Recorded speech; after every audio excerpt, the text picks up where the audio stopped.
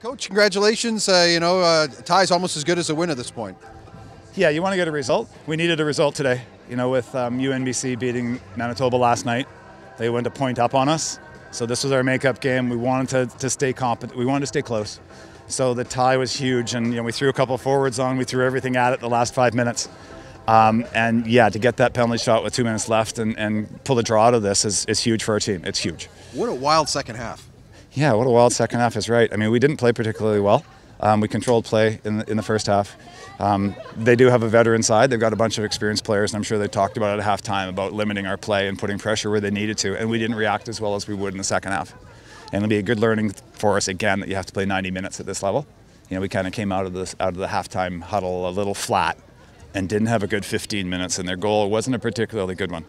And I kind of thought this was the kind of team that could fold after that. You're down 2-1, you've given up a lead, there's only 15 minutes left, everybody's cold and wet.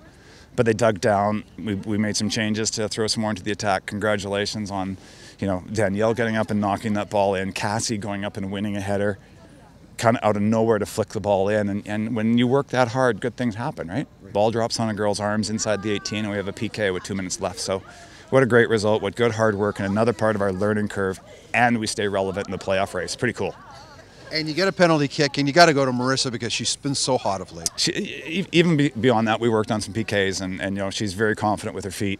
But certainly, yes, when she scored 3 goals in a row, 2 against UBCO last weekend, the one in the first half today, you go with a hot hand. She's feeling confident already. She's full of excitement and full of confidence.